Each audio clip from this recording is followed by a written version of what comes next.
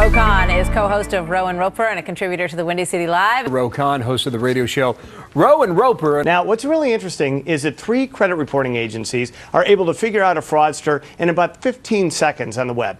How come the United States government can't do it? And here's another point. The new Commerce Secretary used to own TransUnion, the credit reporting giant. Why can't we call on her? In Illinois, Bill, you'll be shocked to hear this. A family of 4 making $45,000 a year.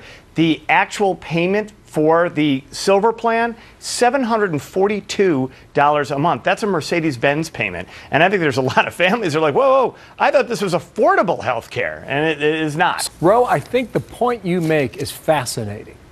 Because now people are going to they've got the opportunity to judge whether or not this law was better than what they had before. This whole Ponzi scheme, if you will, is built on people actually buying into it. And once they go on the site and once they see what the dollar amounts are, or they can't get past the security questions or any of the other glitches that have happened, they go away from it. And if they don't sign up for it, the money doesn't come into the system. The money doesn't keep the water level high enough in the system in order to actually spread the risk. The whole reason for this wasn't just built by the Obama administration. This has been going on for 20 years. The health insurance and the health maintenance industry wanted this kind of insurance pool. They needed more people, more money in this system. Now, this is the only way to really do it unless you go to a single payer system, unless you go to socialized medicine. So this is the private sector solution, ultimately. Business creates jobs for the worker. That's what's going on here. And income equality is a myth. There's no way to do it. You can't enforce and structure wages at a governmental level. You can only do it on supply and demand.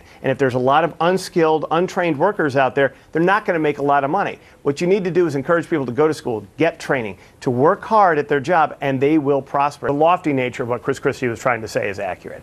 People want to be hopeful. They actually want to work hard. I think the average American doesn't see themselves as a person who's just going to accept a handout and be happy with that. I think there's something ingrained in the American spirit that says, hey, we're going to go out and make something happen here. And he's touching on exactly that principle. Hardworking Americans do not like it when somebody who's not doing their job well is getting the same or better compensation than they are. And I think that's really where the divide's going to be. We will see. It's a big, big question for America right now. Roe, good to see you.